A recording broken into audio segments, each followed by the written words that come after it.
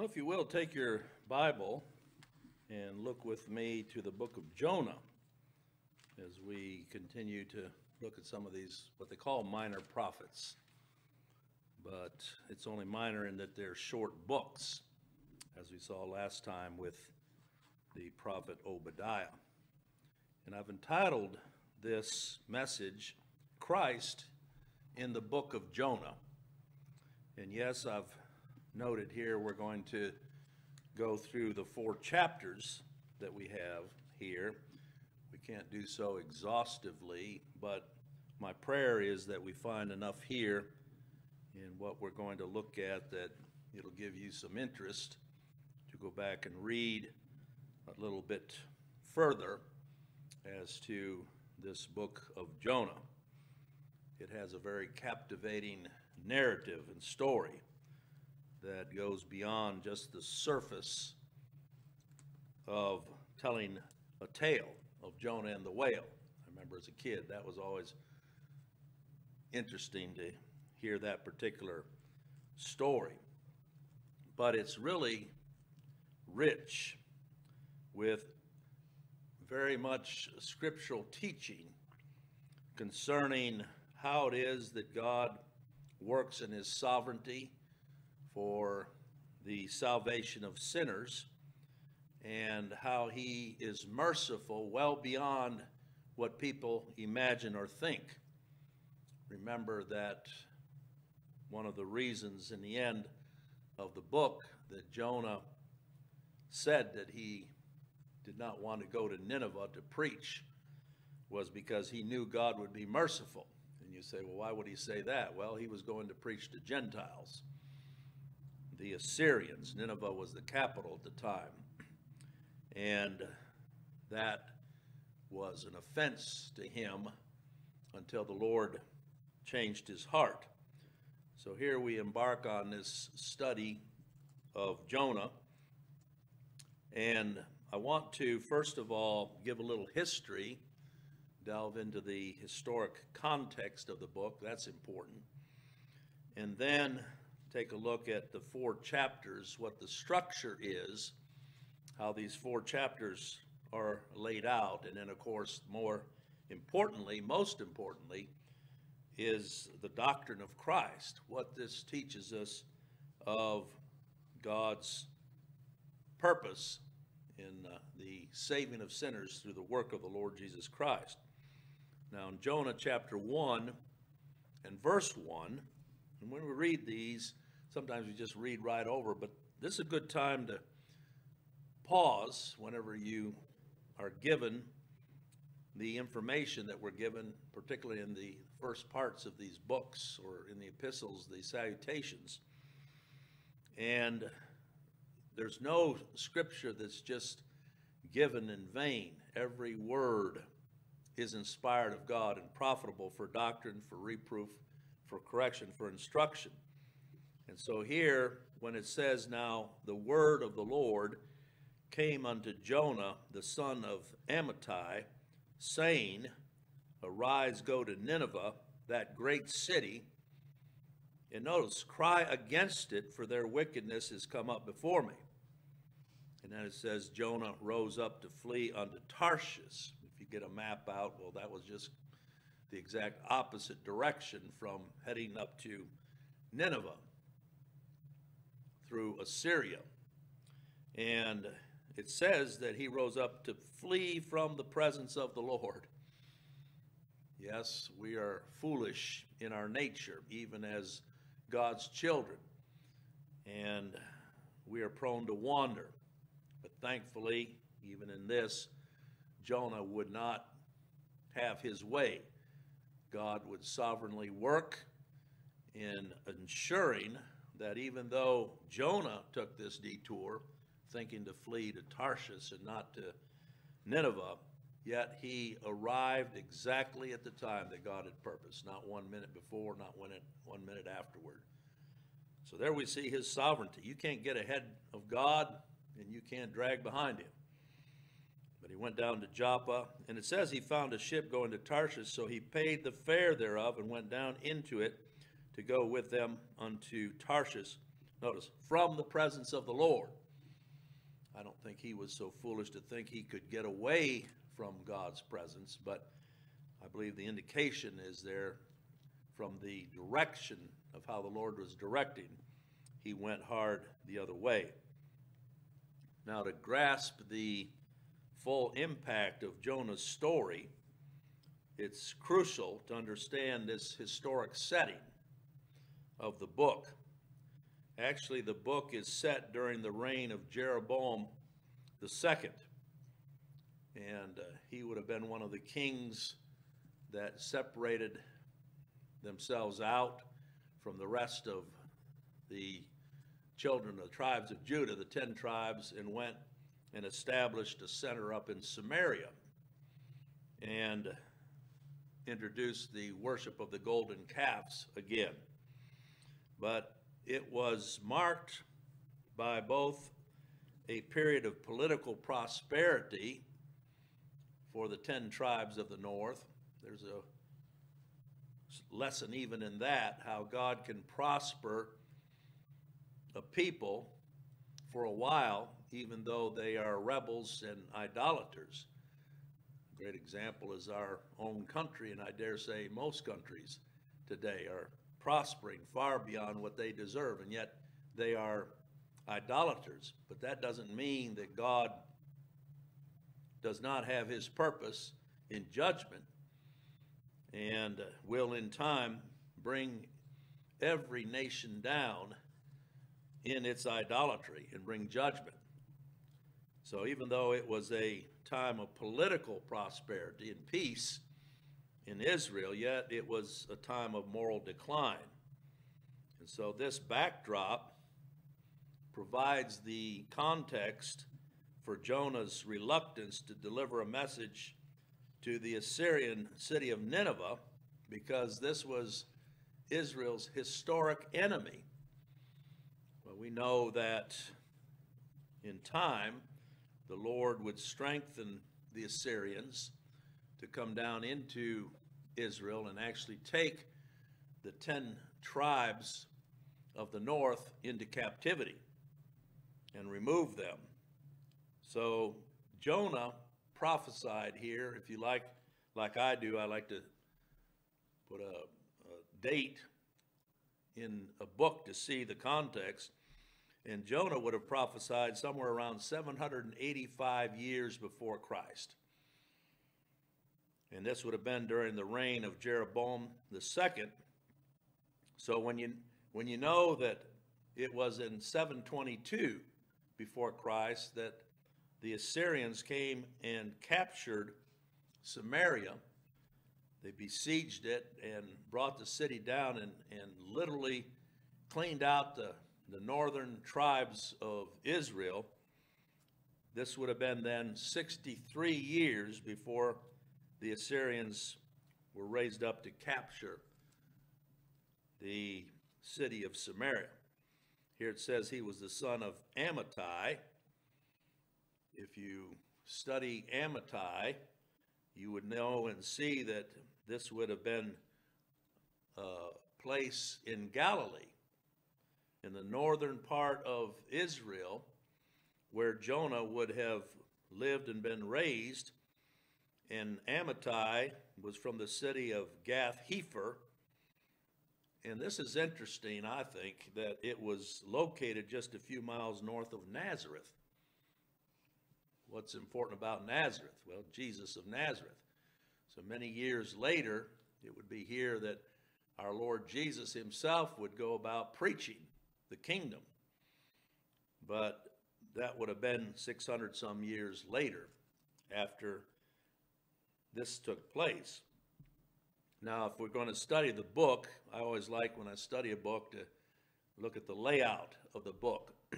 And so even in how Jonah is written and the literary structure of the book is of significance.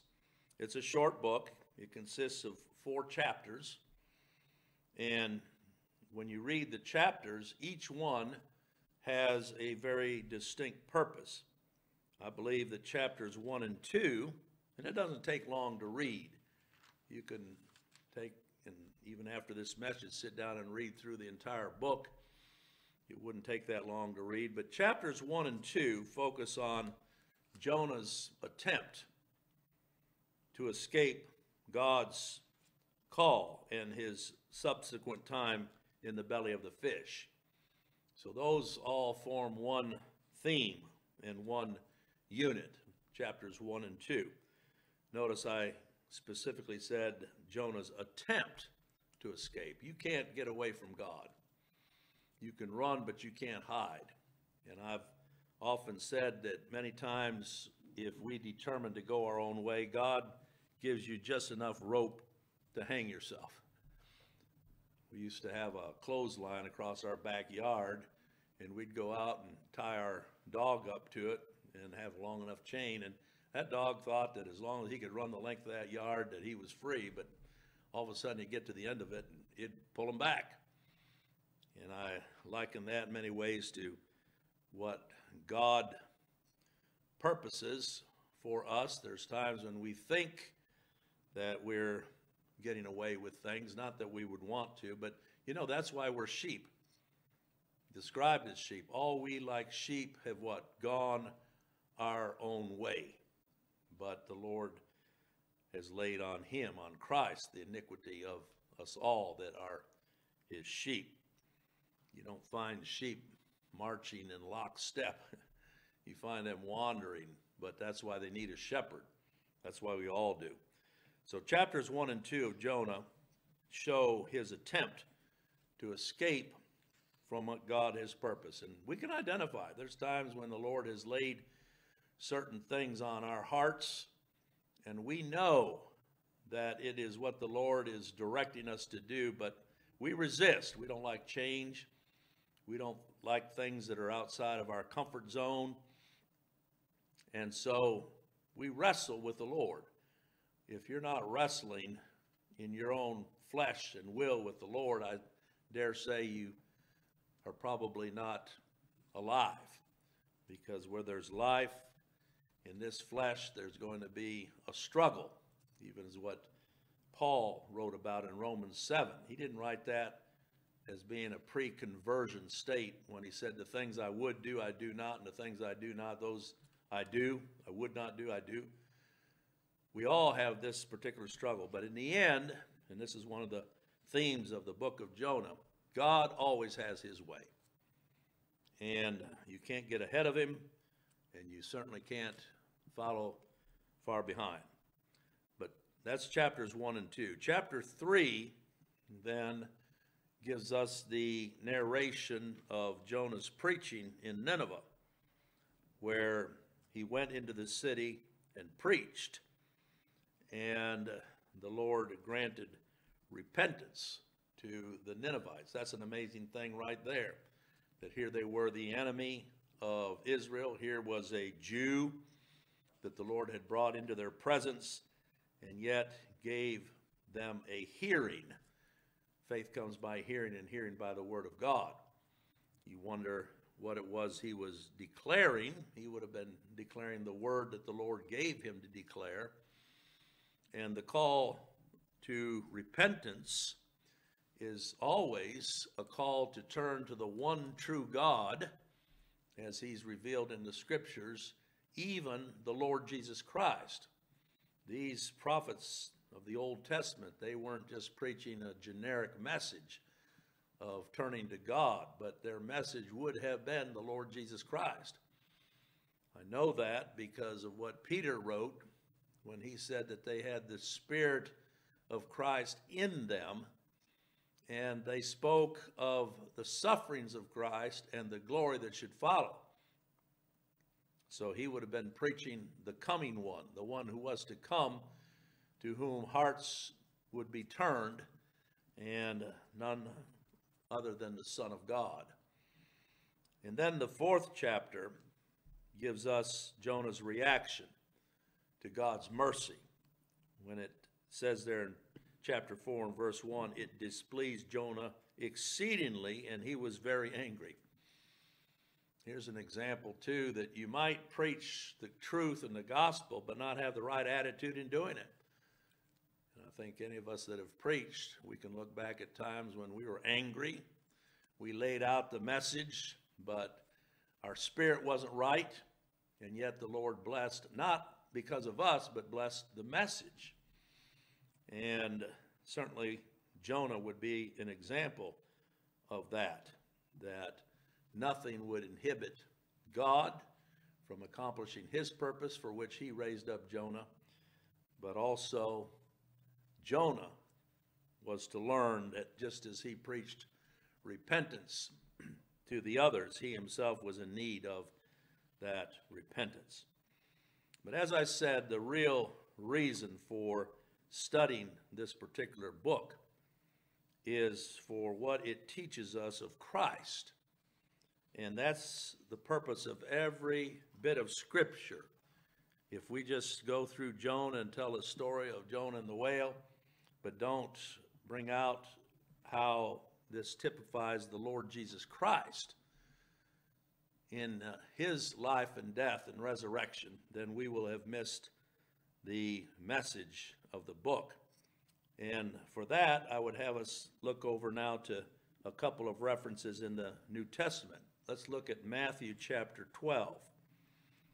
This is the one portion of Scripture in the New Testament where when we read it, we see the significance of Jonah, and we see God's providence even in this, because had he not been going the wrong direction and taking that ship, he would not then have been overthrown or thrown overboard into the water, and we would not then have had the great fish that God prepared to swallow him up, and ultimately would not have had the lesson of what this was to teach. But here in Matthew 12, we have God's word describing exactly what is the significance here of the story of Jonah. Matthew chapter 12, and the Lord's addressing here the unbelieving Pharisees of his day. He said there in verse 34, O generation of vipers, how can ye, being evil, speak good things? For out of the abundance of the heart the mouth speaketh. So he is addressing here a rebellious and unbelieving nation, even though they had the Scriptures. These were hardened sinners.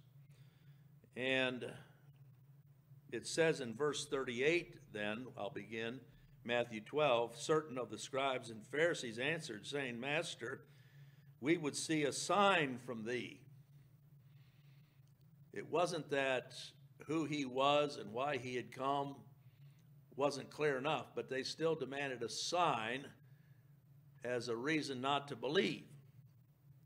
And he answered and said unto them, verse 39, an evil and adulterous generation seeketh after a sign.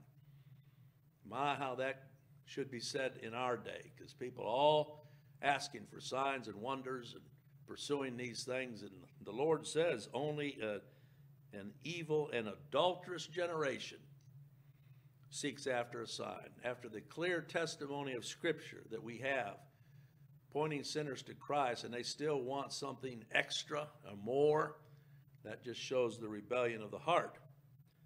And here our Lord is very specific when he says, there shall no sign be given to it, but the sign of the prophet Jonas. That's where now in the New Testament we come back and look at Jonah and think, wow, all of this was purposed to be a sign of how it is God would save sinners. Here was Christ himself in the flesh standing before this wicked and adulterous generation, and they would not believe him, but still wanted another sign. So the Lord said, as Jonas was 3 days and 3 nights in the whale's belly, so shall the Son of Man be 3 days and 3 nights in the heart of the earth. Even the timing of Jonah being swallowed up and the time that he spent in the belly of that whale and then his being vomited out on the land, all of that was foreordained by God to serve as a sign of his Son, the Lord Jesus Christ, when his Son would die and be buried for exactly 3 days and 3 nights in the heart of the earth, and then rise again. And it says in verse 42, the queen of the south shall rise up in the judgment with this generation, and shall condemn it. Who was the queen of the south? That was Queen Sheba, that hearing of Solomon's glory went to study it out and to seek it out, and was amazed at how God had blessed Solomon, Solomon being a type of Christ himself. And she said the half had not been told.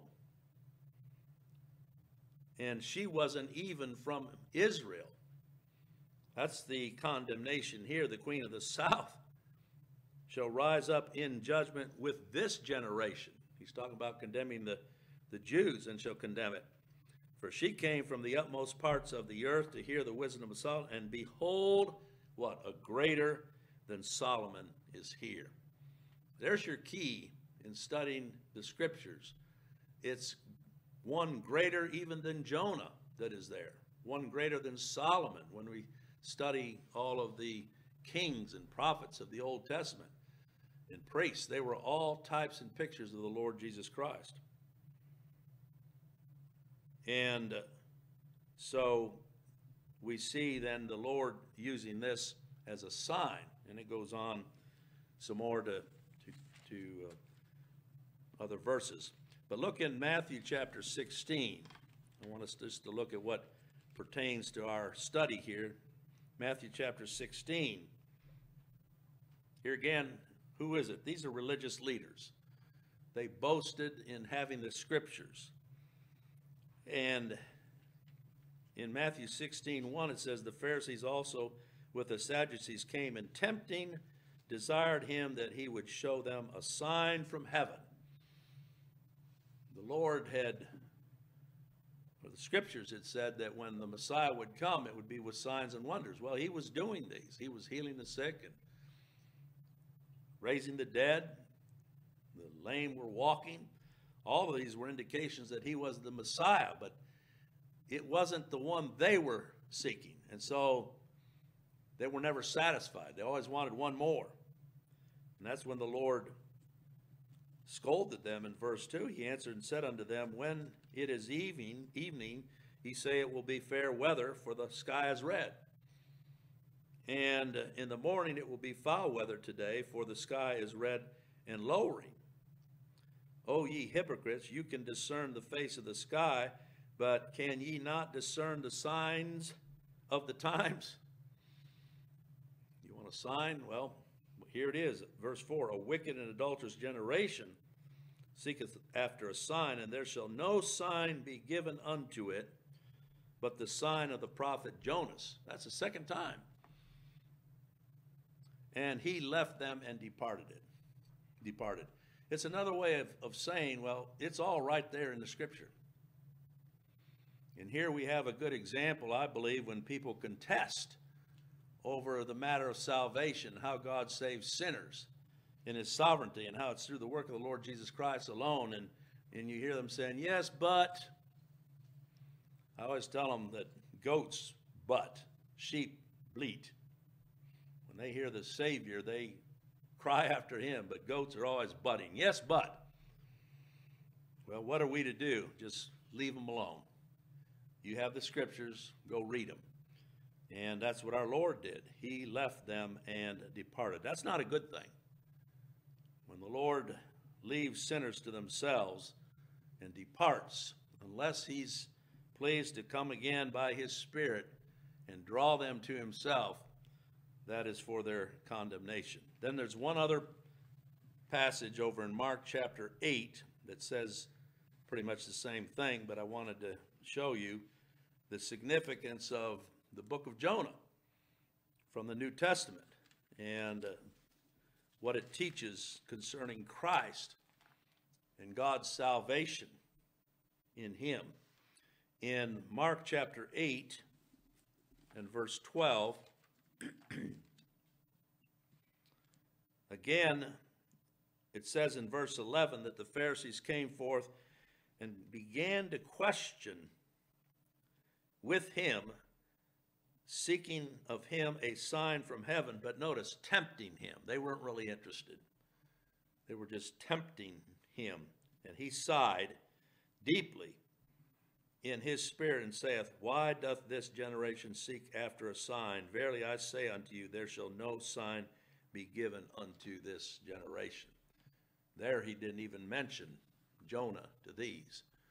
He just simply declared that he was who he was, and these were ones who boasted in having a knowledge of Scriptures, and no other sign would be given than that. Now, when we come back here to Jonah, the book of Jonah, and as I said in the beginning, I'm just giving a survey here, but I did want to speak with you about some of the similarities that we find between Jonah and Christ, knowing that he is a type of the Lord Jesus Christ, as we've read, but then also some of the differences. And I've written down 7 similarities and 7 differences. And we'll just be able to touch on these briefly. But first of all, as far as similarities are concerned between Christ and Jonah, when he was cast overboard and coming back, then when those mariners were crying out, and you can see that in chapter 1, they knew something was up. They were used to storms in the sea, but they'd never seen one like this. And when Jonah, in verse 12, told them, Take me up and cast me forth into the sea, so shall the sea be calm unto you, for I know that for my sake this great tempest is upon you. So here we have an example of Jonah being willing to sacrifice himself in order that they be delivered. So there's the first similarity that I see between Jonah and Christ. And even though initially they didn't want to do it, in verse 15 of Jonah 1, they took up Jonah and cast him forth into the sea. And what? The sea ceased from her raging. Can you see how that's a type, even that, of Christ and his sacrifice for his people? And that when he was sacrificed, the sea ceased from her raging. The wrath of God was appeased on behalf of those that Christ represented. And it says in verse 16, Then the men feared the Lord exceedingly. And notice, offered a sacrifice unto the Lord. These were idolaters, and yet here they understood, even in this brief encounter with Jonah, that nothing less than a sacrifice unto the Lord would appease the Lord. And then verse 17, the Lord had prepared a great fish to swallow up Jonah. You imagine all that sea, the volumes of water, and yet right where they cast Jonah in, the Lord had already prepared a fish to come and swallow him up. And it says there in verse 17 that he was in the belly of the fish 3 days and 3 nights. So the comparisons continue. First of all, with Jonah willingly sacrificing himself. That's a type of the Lord Jesus Christ being thrown into the sea to save the sailors, just like Christ's willingness. He went willingly to the cross and sacrificed himself in order to save that people that the Father had given him. But secondly, the similarity with the 3 days and 3 nights. You can't read that in conjunction with what we saw in the New Testament and not see the similarity. Both Jonah and Christ spent 3 days and 3 nights in a significant place. Jonah, he was in the belly of the fish. Christ was in the tomb before his resurrection. But all of that was necessary for the fulfillment of the Scriptures. And Christ, wherever he went, told the people that he would suffer and die, but 3 days and 3 nights later he would rise again. And that's exactly what happened.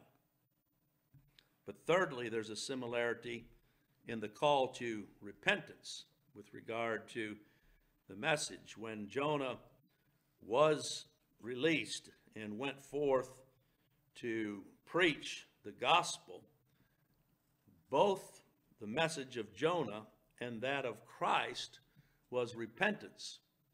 When Christ began to preach, he preached, repent, for the kingdom of God is at hand. And again, I will turn you to Acts chapter 20 and verse 21 as a good definition of repentance. It doesn't change. What it was in the Old Testament, it is in the New.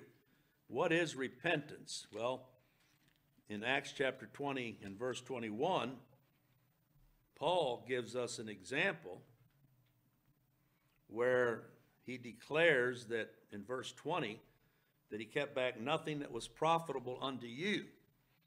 Even though we're not told specifically what Jonah preached as far as its content and detail, yet we do know he did preach repentance and told the people that that was what God had commanded. It's a command. It's not an invitation. It's a command. But here in Acts 20 and verse 21, he says, testifying both to the Jews and to the Greeks. What was true for Israel would be true for Assyria. No matter where you go, the message does not change. And notice, it's repentance toward God. Here were the Assyrians that were worshiping a false god, and so it would require a change of gods. But then it says, and or even toward our Lord Jesus Christ. Repentance toward God is repentance toward our Lord Jesus Christ. Repentance and faith are the same thing. People act like they're two separate things. No, faith toward the Lord Jesus Christ is what repentance is. Toward the Lord Jesus Christ, a renouncing of any other Savior or way of salvation than Christ. So that's the third way that we see a similarity between Jonah and Christ. Both delivered a message of repentance unto salvation.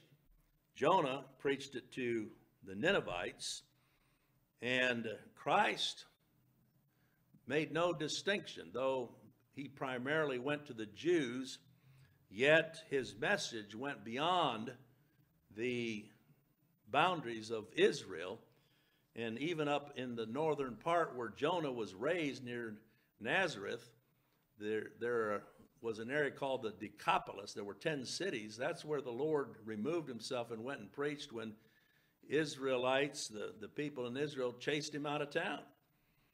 So the message was carried by Christ exactly to that people that God purposed.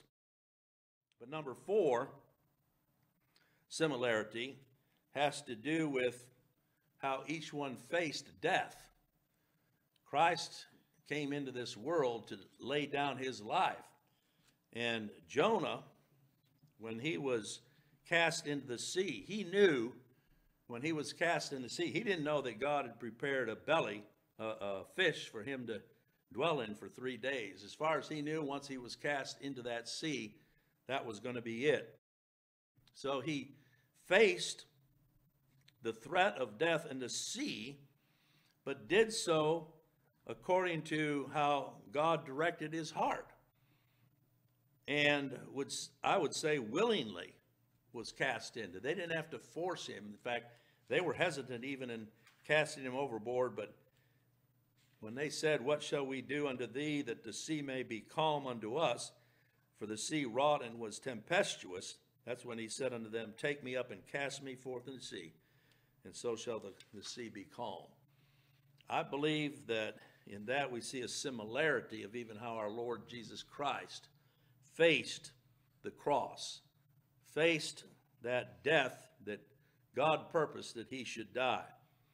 He did not do it with fear and trembling or halting in any way, but the scriptures say he set his face like a flint toward Jerusalem and was determined to die that death because of the people that God purposed that he should save through that. And we can see even in the death that was accomplished, Jonah he didn't actually die, but it's symbolic, being cast in the sea. he faced that death. In the end, there was a redemption that would follow as a result. And that's but a type and picture of the Lord Jesus Christ, that when Christ faced death, it was for one purpose, that God the Father might redeem and justify by his death that people that the Father had given him. And then fifthly, we see a similarity in that Jonah was rescued from the depths of the sea by God. Now, the depths of the sea represent to what degree he was plunged into that trial that he was to face. Some argue that he may well have died and come back to life in the belly of the fish, but the way that the scriptures describe it certainly depicts death. When it says the waters in chapter 2 and verse 5, the waters compass me about even to the soul. I find that interesting because Christ's suffering was a soul suffering. And the depth closed me around about, the weeds were wrapped about my head. All of that represents the affliction that he endured, to what depths he went in being cast into the sea. It says, verse 6, I went down to the bottoms of the mountains. The earth with her bars was about me forever. Yet hast thou brought up my life from corruption, O Lord my God. What does that sound like to you? Well, it sounds like what was described of Christ, that out of the depths of his death, he was brought forth, and it was not possible that his soul should see corruption. Here, verse 7, Jonah says, when my soul fainted within me, I remembered the Lord, and my prayer came in unto me into thine holy temple. Well, Christ is God's temple. And from the depths, Christ cried unto his Father that he should be delivered. And the writer to the Hebrews says he was heard and that he feared. Not fear in the sense of being afraid, but that he feared God. So here, again, is a fifth way that I see some similarities in how Jonah was rescued from the depths of the sea by God. But Christ also was brought up out of the depths of death. It was necessary that he did die, and that through his resurrection from the dead. The sixth similarity would be in the compassion that each one had for the lost. Both Jonah and Christ exhibited compassion for those that were considered lost or sinful. You might say, well, you can't really compare that because Jonah did hesitate to go and preach. But the point is, and that's why when you get over to Jonah chapter 3, he didn't hold back once he was brought into that city and declared the word unto them. And it was a great city. It says in Jonah 3 and verse 3, Nineveh was an exceeding great city of 3 days' journey. In other words, to walk from one end to the other. And Jonah began to enter the city a day's journey, and he cried, and he said, yet 40 days, and Nineveh shall be overthrown. So the people, verse 5, believed God and proclaimed a fast and put on sackcloth, from the greatest of them even to the least of them. Jonah would not have done this unwillingly. The Lord made him willing, even though initially he was unwilling. So in that we see a contrast with Christ, because Christ was ever willing. When he took on flesh and came into this world and traversed this world of Nineveh, a world of wickedness, yet he did not hesitate. In fact, it was out of compassion for those sinners that the Father had given him. Lost sinners. Scripture says he came to seek and to save that which was lost. How lost were the people of Nineveh? Had God not sent them a prophet, they would have died in their condemnation. How lost are those sinners for whom Christ came into the world without his work? without his death and without his Spirit calling them to repentance, they would die the death of the unrighteous. So we see a similarity there in the compassion of each for the lost. But the seventh similarity I find is in how the Scriptures teach through parables. This was a true story that took place here, and yet we could say it was a type of parable, because Jonah's experience served as a kind of living parable for the people of Nineveh. You can imagine, I believe, him in preaching what he did, telling his own story. I believe every servant of the Lord that the Lord raises up tells the story of how they had once been rebellious and had run headlong the opposite way from the Lord, running from his presence.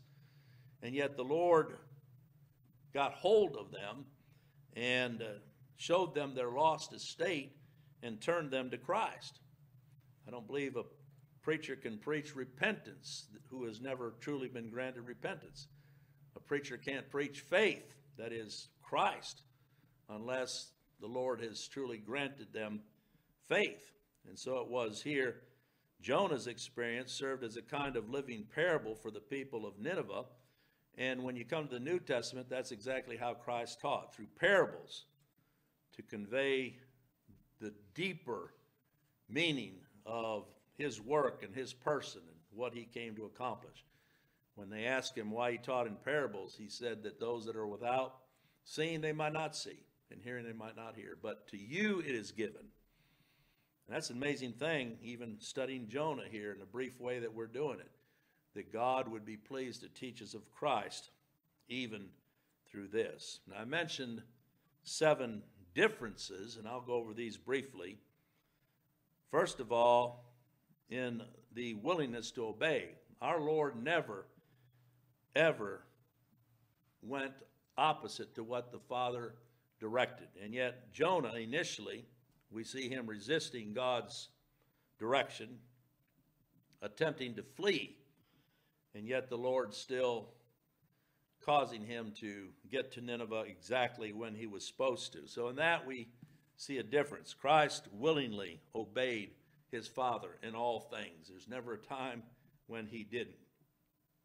Secondly, Jonah tried to escape from his mission due to a fear of the Assyrians and even a desire for their destruction deep down inside, even though he was to declare repentance, yet inside he had an enmity toward them. In that we see a difference with regard to Christ. Christ in coming was motivated by love for his Father, love for that people that the Father had given him, and the salvation of each one. Thirdly, the nature of Jonah being brought forth from the fish and Christ's resurrection. There's a difference.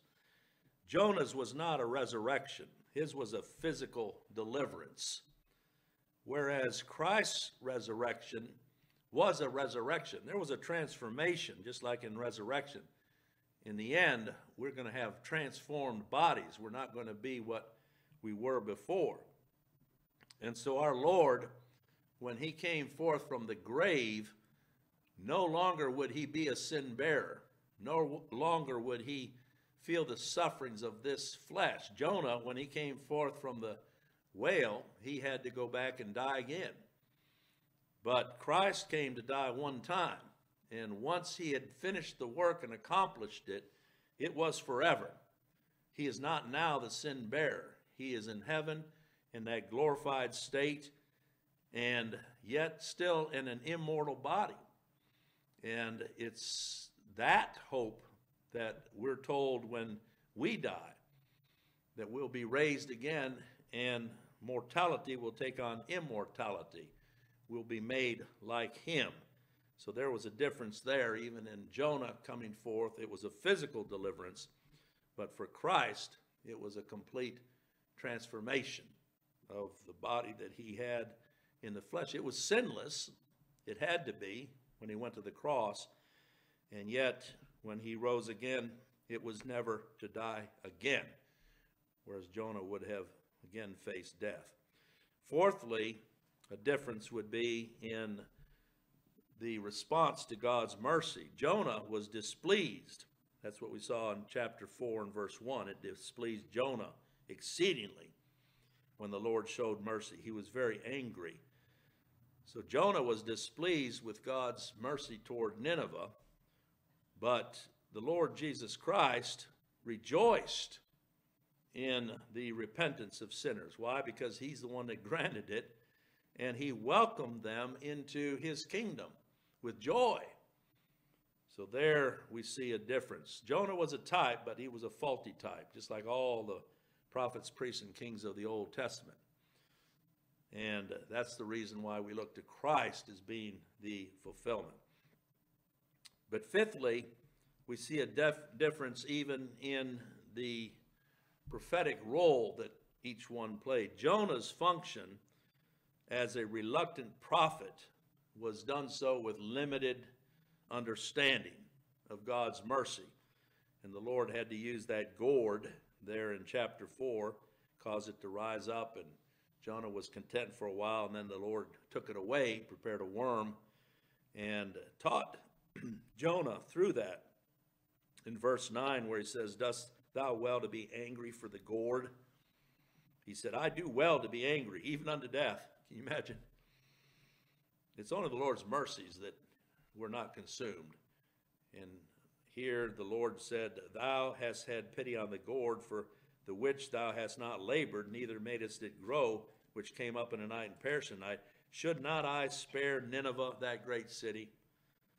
So Jonah was a reluctant prophet with a very limited understanding of God's mercy. But Christ, the ultimate prophet, he is God's prophet. He came fully understanding the purpose of God, show mercy to the worst of sinners, and welcomed showing that mercy even through his death that he accomplished. The sixth difference also is between the focus of Jonah's mission and that of our Lord's. Jonah's mission was focused specifically on one city of Nineveh, while our Lord, when he came into this world, it wasn't just to call Jewish sinners to himself, but he had in view a people from every tribe, nation, and tongue that the Father had given him, and for whom he laid down his life. Over in Revelation chapter 5 and verse 9, we see the scope of the death of the Lord Jesus Christ and the work that he came to accomplish. And in this sense, we can say that it was for the world. It wasn't for every sinner in the world, but sinners throughout the world. In Revelation 5:9, they sung a new song saying, "Thou art worthy to take the book and to open the seals thereof, for thou wast slain and hast redeemed us." So there we see the connection with Christ's death and redemption. When he died, that redemption was accomplished. When he died, that justification of those sinners was accomplished. But who was it for? It says, "Hast redeemed us to God by thy blood." Without the shedding of blood, there's no remission. And so there could not have been redemption. There could not have been justification or reconciliation until Christ had accomplished it, even though God had purposed it from before the foundation of the world. But here's the scope. "Redeemed us to God by thy blood out of every kindred and tongue and people and nation." So there we see a difference where Jonah specifically was sent to the Ninevites, but our Lord came to save sinners out of every tribe, nation, and tongue. And then the obvious difference, number 7, is in the nature of each. Jonah was a human. He was a fallen creature. He was one that would need for Christ when he came to lay down his life for him, that he might be redeemed and justified. And that's where he died, in that hope. But the Lord Jesus Christ was God in the flesh, in his divine nature as the Son of God. And what a difference for us to be able to see in the Lord Jesus Christ all that is necessary, all that is required for God to be just and justified. I thank the Lord for the Jonahs and the lessons we learn from him, because we can identify as fallen creatures.